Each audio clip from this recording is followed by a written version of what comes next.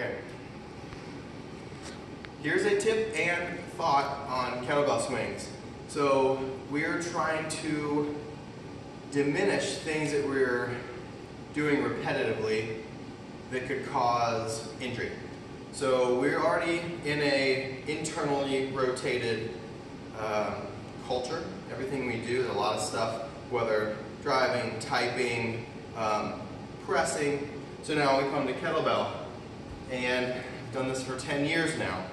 So swings, this bell, you're going to have your arms, shoulders internally rotated, and to some people that aren't engaging their lats and pulling the shoulder blades back and shoulders, they're going to have even more. So when I swing, I tend to keep my shoulders pulled back.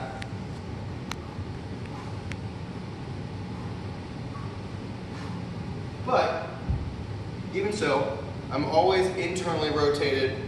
So if you're doing a lot of kettlebell swings, I would recommend, it's even worse if you're rotating over with one hand. So it brings the shoulder even more to the midline of the body. So I'm a big fan of suitcase swings to the outside. So you want to get closer. This will have thumbs forward, a neutral grip.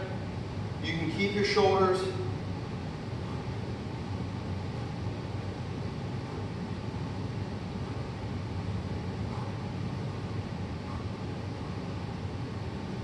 so that keeps the shoulders back in a neutral position instead of internally rotated. So this is a 60-pound kettlebell, 26 pounds, so 52. You can match it up.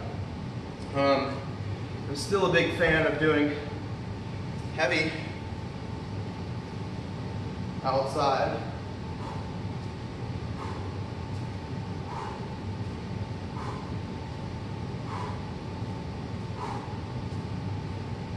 So that's 122-pound swings.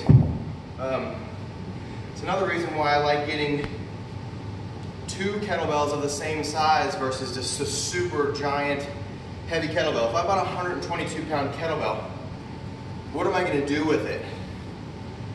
Probably not going to snatch it, probably not going to be doing Turkish get-ups, but if I get two 60-pound bells, I can swing, I can clean, press, all sorts of stuff.